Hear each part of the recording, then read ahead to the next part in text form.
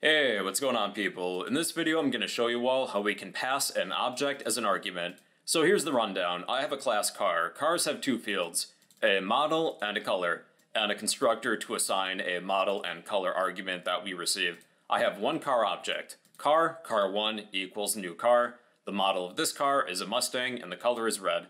So I'm going to create a method that will change the color of my car, but I have to pass in a car object. So let's create a method to handle that for us. Public, static, void, it's not returning anything, and let's call this method ChangeColor.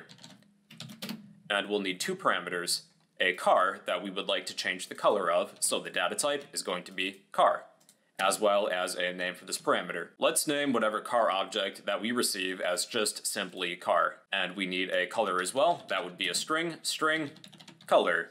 Then to change the color of this car, I would type car.color equals whatever color that we receive. And that's it. So now when we invoke this method, we have to pass in a car object as well as a color. So that would be ChangeColor, and the car object that I will pass in as an argument is car1, the name of the object, as well as a new color. Let's color this car silver. And then let's display our car's color and model. Console.WriteLine car1.color plus, I'll add a space, plus car1.model. And this should change the color of our car to a silver Mustang. So to pass an object as an argument, you need to make sure that you have the right parameter set up. You type the data type of this object, followed by a name for this parameter. Then when you invoke this method, you have to pass in the name of the object. Let's try something a little bit different. Let's create a method to copy an object. So let's get rid of this ChangeColor method, but we'll keep our car object.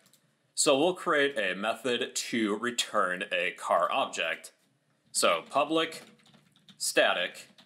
Instead of void, the data type is the type that we're returning. We're returning a car object. So replace void with car, then we need a name for this method. Let's call this copy. So we will pass in a car object. The data type is car, and I will name this argument that we receive as car. Now, one thing that we can do to copy a car object is return a new car. And then we'll need to pass in a model and a color.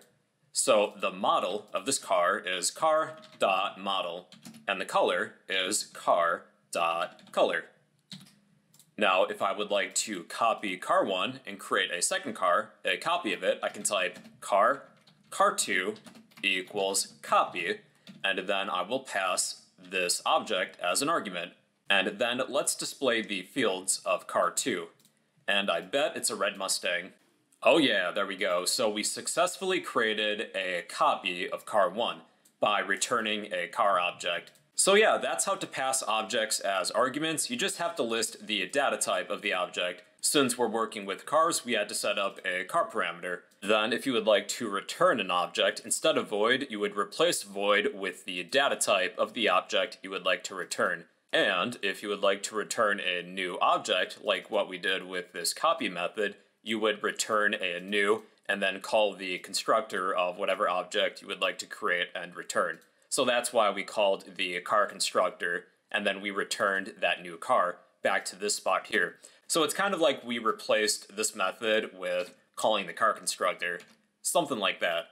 So yeah, that's how to pass objects as arguments, as well as return objects from methods too. So yeah, if this video helped you out, feel free to help me out by smashing that like button, leave a random comment down below, and subscribe if you'd like to become a fellow bro.